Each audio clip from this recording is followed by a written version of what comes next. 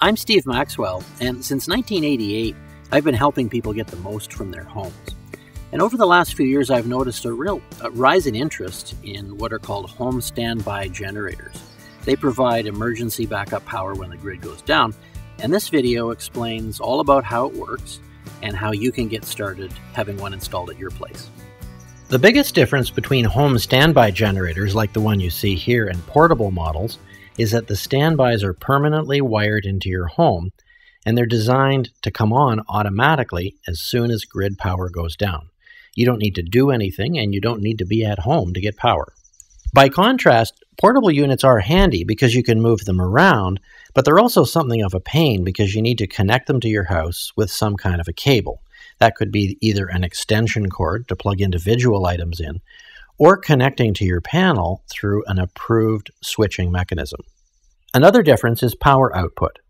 Most portables are fairly small, and they can power a few items in your home. Standbys are larger, and they can energize most, if not all, the electric items you've got. One of the biggest bottom line benefits of home standbys for some people is that you don't have to add fuel to them like you do with portables. Standbys are permanently connected to a supply of propane or natural gas, and these fuels simply flow to the generator without you doing any work at all. So how do home standbys work more or less automatically?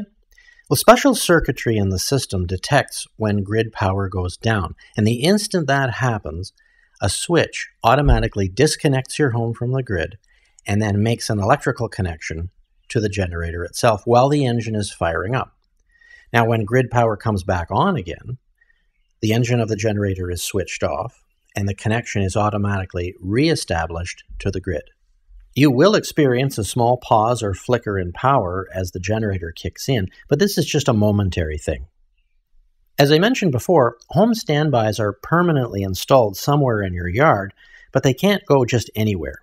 They need to be away from windows, doors, vents, and air intakes because of the exhaust they give off. You'll also need to choose a location where it's handy to make a propane or natural gas connection, and also where it's handy to remove snow and to get around the machine to do maintenance. So how much power do you need in a home standby?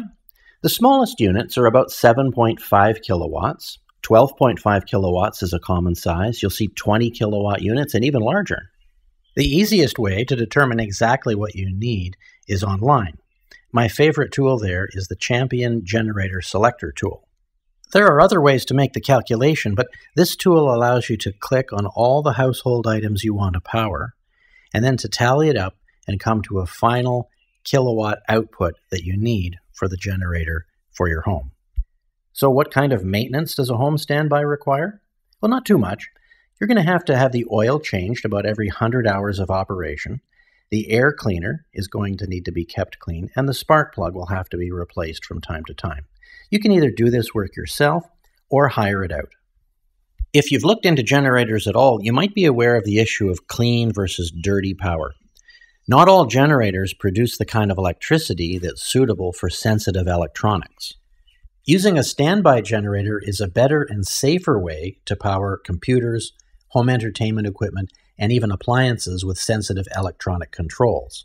The risk of damage from a portable generator these days is pretty low, but the risk is even lower with a standby or an inverter.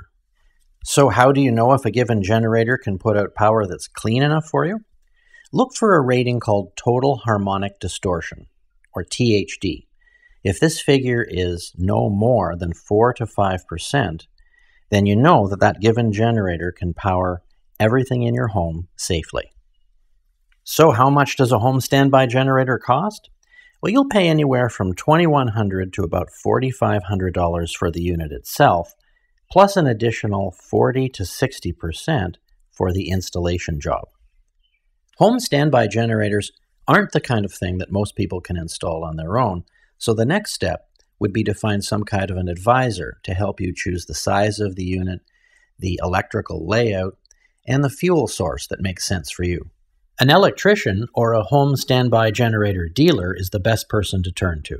An advisor will also help you to decide on exactly where to install the unit, what sort of support pad you need, and whether or not a load controller makes sense for your installation. Also sometimes called demand control, The bottom line is that you'll be able to power more of your home with a smaller generator and at lower cost. I hope you found this lesson on home standby generators useful. Thanks for watching.